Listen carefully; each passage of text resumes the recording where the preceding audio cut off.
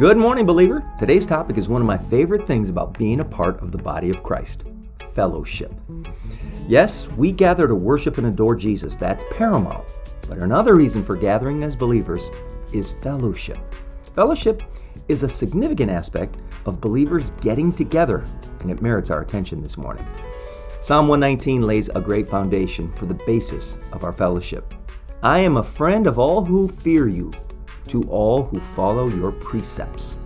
This psalm introduces the unique nature of the fellowship of God's people. Our fellowship is not based on any similar personalities or social status. That's what unbelievers base their fellowship on. According to this psalm, the fellowship of God's people is based on a mutual desire to please God. We choose to be devoted to others who are devoted to God. Acts 2:42, they devoted themselves to the apostles' teaching and to fellowship, to breaking of bread and to prayers. Fellowship was important to the church from the very beginning. After the day of Pentecost, they devoted themselves to the fellowship. Later in Acts 2, we're told that the believers shared their mutual goods as well as their spiritual wealth. Romans 12:5 says, so in Christ we who are many form one body, and each member belongs to all the others.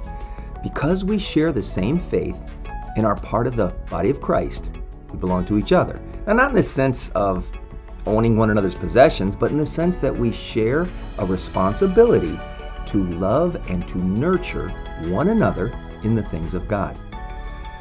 John admonishes us in his first letter, but if we walk in the light as he is in the light, we have fellowship with one another, and the blood of Jesus, his Son, purifies us from all sin.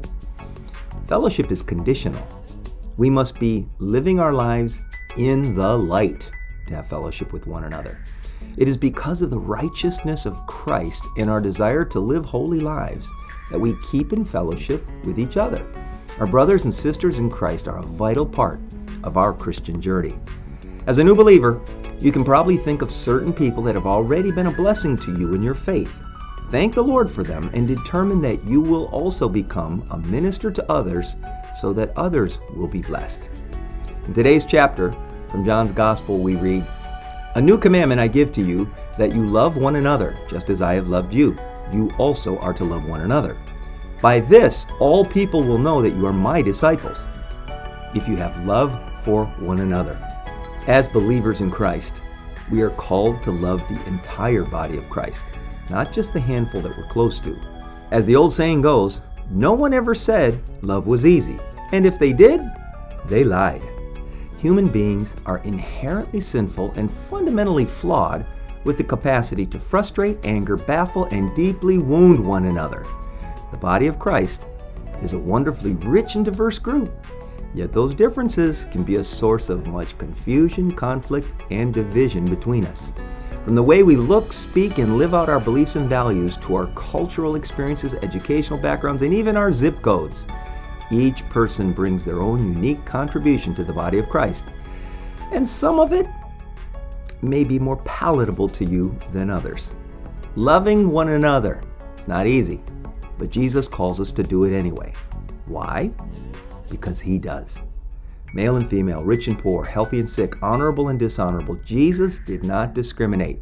Instead, he demonstrated a radical, passionate, counterculture love to each and every person he encountered, without strings, without judgment, without exception.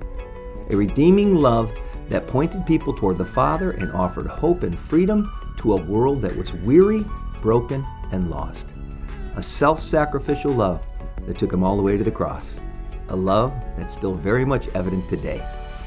And we, as undeserving recipients of this abundant, life-changing love, have a responsibility to extend it to those around us. Our love for one another should be the hallmark of our fellowship as we seek to live out our calling and bring the good news to the people that God has placed in our path. Lord Jesus, thank you for the abundant love and endless grace that you have lavished upon each one of us. Help us to unconditionally love our brothers and sisters in Christ so that unbelievers who watch us will want the fellowship we have. In Jesus' name I pray.